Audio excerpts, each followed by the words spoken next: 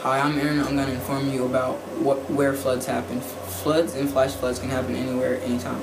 There are different types of floods too. There are also flash floods that can happen by a river overflowing or a seawall breaking.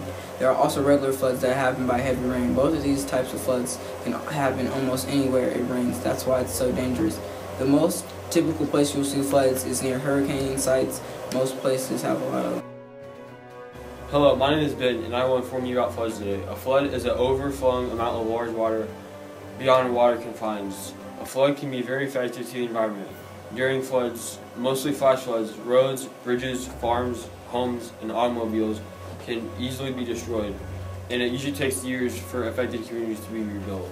Flash floods can be dangerous as well. It can roll boulders, tear out trees, buildings, and houses, so stay safe out there. Hi, my name's Luke. Have you ever wondered how flooding can affect the environment? Well, I'm here to tell you how.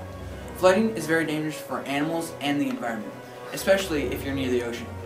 Salt water, if it gets in the soil, can make the farmland useless for farming. It can destroy nests, burrows, even homes. It is very bad for us and animals. How can you stay safe during a flood? Avoid walking through waters or driving through waters.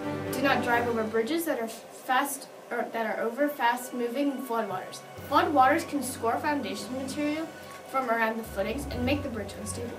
Just 6 inches of moving water can knock you down, and a foot of water can move a vehicle. So, if there's a chance of flash flooding, move immediately to higher ground. Move at a fast pace, get to a high place. That's what you need to know, as a flood can be one of the most dangerous natural disasters today. To conclude, floods can massively impact human lives and the environment. Take the recent hurricanes for example.